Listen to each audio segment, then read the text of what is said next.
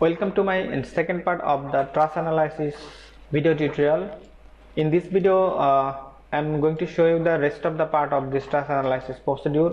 And in this video, first I'm going to have this is my plan, and I already told you in my first video this is my main truss which I'm right now modeling here, which is truss 1, and I have other two type of truss, truss 2, which will be connected with this truss 1, and also two truss 3 which will be also connected with this truss 1. So I have to calculate the load, which is dead load and live load of this truss 3 and 2. Then I have to apply the reaction of each truss here in this point. So if I go here, I have to assign a concentrated load here in this point.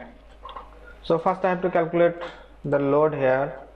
Going to my drawing, if I calculate the load of this truss, I have here almost 16, so I have to multiply this at load calculation as a tributary width of 8 feet. So if I go here in my this calculation, so I can calculate that again. I have 5.5 dead load, which is multiplied by 8 feet divided by 20 divided by 3.28, as I have already shown you how to convert this PLF value to kilonewton per meter. So this one my dead load, which is kilonewton per meter here, and the live load should be 12.5 into 8 divided by 20 divided by 3.28. and if I go here, I have this truss length. If I take from here and just taking center, this is almost 9.5 feet, and if I take this truss length with diagonal dimension, say from center to here, I have this is the maximum. So I'm calculating this one. So I have length 12 feet 3 inch. Say go to here in my calculation sheet. So I have 12 feet 3 inch to 5 divided by 3.28. so this is meter. Then I have to calculate here, this is my L into this is my kilonewton per meter load, which is the total load of the truss, divided by 2 to make the shear force or the reaction of this truss of this truss. This is my truss 2. so this is the bigger truss, but I have this truss with a little bit lower length, which should be approximate 9 or 10 feet. So I'm calculating the maximum one. For more specific value, you can calculate value of this truss, then you can apply concentrated load here for this truss and also for this fourth truss. So I'm calculating one here, then again here I have this same value, then here this one into this one divided by 2. So I have 2 dead load 1.2 kilonewton, and for live load I have 2.84 kilonewton. So this is my end reaction, or I can say this is the shear force of the simple supported beam if I consider this way. So I have here, so this force is for one truss. So I have total how many trusses? If I go to here, I have truss this one, this one, this one. So I have 4 truss 2 and I have 3 truss 2. So total 6 truss. So I have to multiply this value with 6. This one into 6. Again this one into 6. So total value should be 7.51, and this should be for dead load and 17.09 for live load. First select dead load, then click add. Go to here nodal load, this should be Fy minus 7.52, 7.52, add, close, select this live load, add, click nodal load, this should be 17.1 minus 17.1, add, close. Okay, now I have to select this dead load, say 7.52, take this node cursor, select this node, this one, then assign to selected node, assign, okay. Now again select this one, 17.1, now assign to selected node, assign, okay, done. So I have assigned this dead load and all this dead and live load. I have to assign win load here, and I have also another thing. I have to select this dead load, then click add and cell point factor -1 add close. So this will add the cell point. So select this cell point from here and check this assign to view, assign, yes, so cell point is added. So far we have assigned the dead and live load completely, including this concentrated load here. Now I have to go to here, I have to assign here win load, and win load with this direction and win load also in this direction. So I have calculated my win load. I have Excel sheet to calculate my win load, and you have to calculate your win load manually as per your code, and I have calculated that as per my code. And here I have found this value here. You can see here, which is 3.47 kilonewton meter, 2.70 kilonewton meter. So all are minus, which indicate which is local y upper direction. So you can see here is my calculation preview. So you can check here, my value is here, which is kilonewton per meter. So I can assign that directly with kilonewton per meter. Okay, done. Now I have to go to here. First select win left, add, then which is member load, uniform force. Select this local y here. This should be, the value is here 3.47. this is for windward. So when in this direction, this should be 3.47, add, and in leeward 2.74. so leeward means this should be for this side. So 2.707. This is also y local, add, close. Now select this load first, WL 3.47, and take this beam cursor from here. Select this one, and I am considering this is left, means it is going, say, this direction. So I am considering this one as left. So select these two top chord here and assign to selected member. I have already selected 3.47 load here, assign yes, then select this load 2.7, which should be for leeward. So this is, if this is windward, this should be leeward. Assign to selected beam, assign yes. Now I have to define the same load for this. So WR add, the value is from here to go to here, member load. Now select this one, this should be 3.47 first, then another value 2.7, first close. Select this bigger value. Now the wind is going from this direction to this direction. So this is my windward and this is leeward for this case. When wind going this direction, select this load, and now select these two top chord. Check this, assign to selected beam, assign, okay. Now select this load, select these two member, assign to selected beam, assign, okay, done. So my load definition and assigning of load is done. Now I have to define the load combination. So I have the load combination. Select this load case detail, add. From here select load combination. I have load combination dead load plus live load first. So select right at dead load plus live load. Select this one, click this right arrow, and this should be default value 1 factor, add. Then I have dead load plus win load. So I have dead load, then win L. So this one, all the factors should be 1, because I am going to design this is in allowable stress design method. Click this arrow here. Now add again DL plus win R, this one, and add, close. So you have to define your load combination as per your code. So this may be defined for your course, but this is the basic load combination. I hope it will be same for all other code, but there may be some additional factor here, but I have on the factor 1 here. So okay, my load combination is also done. Now I have to go for analysis. So if I want to do analysis here, I have to go to here, command, then click here analysis, perform analysis, okay. Now click here analysis, analyze this tab, then done analyze, then set this model, and it will go for run, okay. So this is done. Now I have to go to here post processing mode.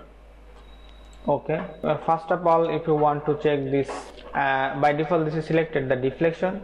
Select from here dead load and live load. Now you can see here there is a deflected shape.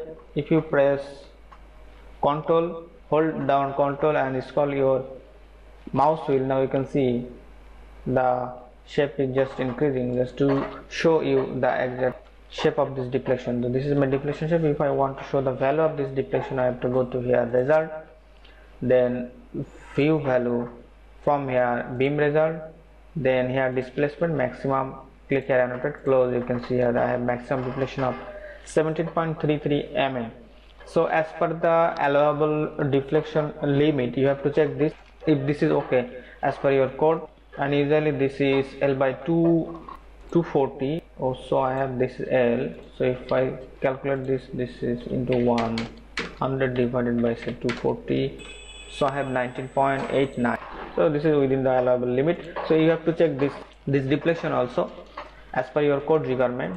Okay, done. And we have not actually finalized our size yet, so after finalizing the size, the deflection may vary because the cell pit will be increase or decrease after the finalizing of your size.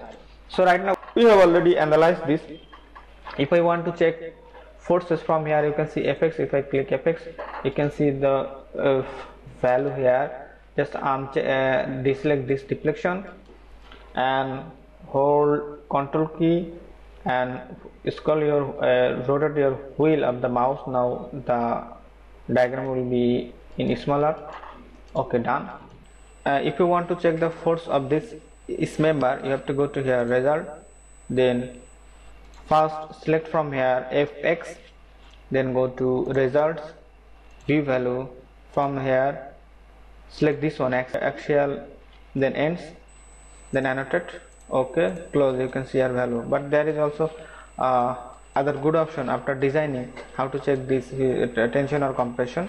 You can check here the value, and as per your combination the value should be changed. Okay, you can check here it is being changed. So after completing the design, you can check which force is governing. So just wait until the design is done. So now we have so far completed the analysis. Now we have to go for the design. So before you proceed to the structural design, you have to make sure that you have defined the load list. To define the range of the load list, you have to go to here in this symbol Staad editor.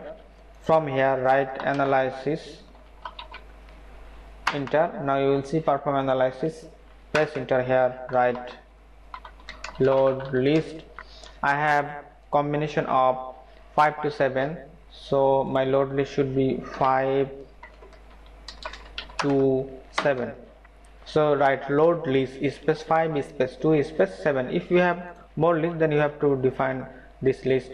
From here I have from starting from 5 and ending from 7 in 7. If you have 8, 9, 10, you have to change that value from here. Okay, done. Now save this, close, done. Now you have to go for structural design. So after you have completed your structural analysis, then you have to click here this design, this left side here. Then from here you will see available design code in this drop down menu, and in my case I have ASD. If you have any other code, you have to select from this list available. So I am selecting here ASD, then go to here define parameter. Now you will see lots of parameter here. So depending on your code, the parameter will be variable. So all the parameter is not required to define. I have to define a few parameter only.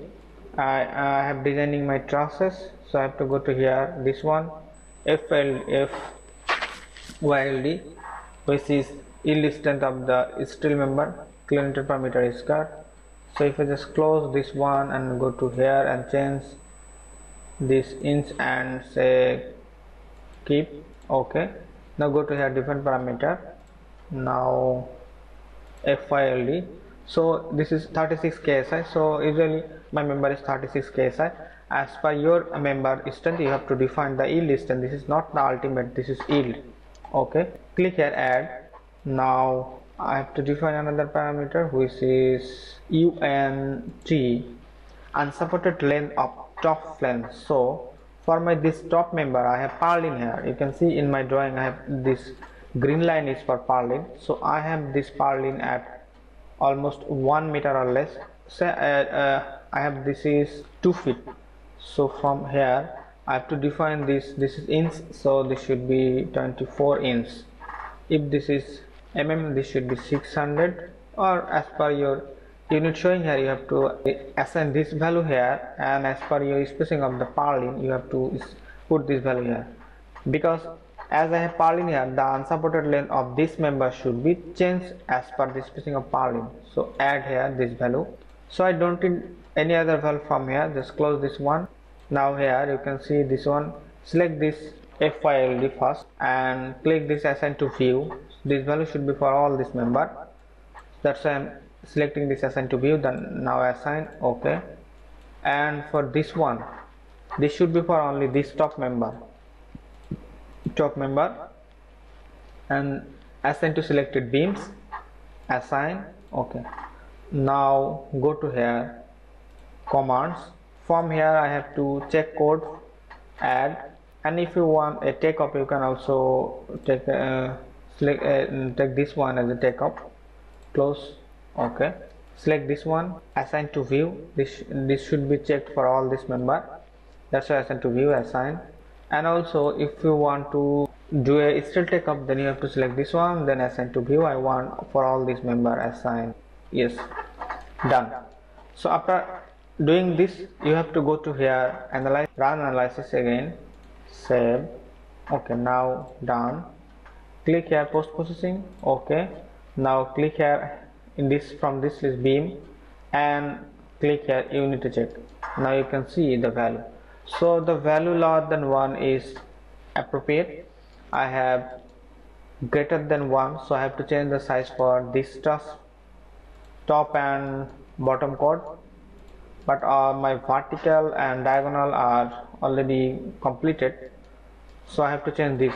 So if I go back general size, here I have to change this. So if I double click on this, I can check from this list. So I have 50-54, I can check this to 50-50, I can check if there is 50-55, 50-56, I hope I will get 50-55. So this is 50-55, and click select this one, then click change, yes, close. Now again go to here, analysis, analyze, then done analysis, save, then done, post processing, okay, beam, unity check. So my bottom cut is done, but my top cut is still have problem, so I have to change the size of this member. So this way, giving a trial, you can finalize the value, the size of this member. So this is the actual procedure. So I have tried my best to show you the procedure of analyzing and designing a truss using Staad Pro software. I hope you have enjoyed this video. If you have any comments, you can ask me below, I will try to answer. Thanks for watching this video and hope to see you in any next video.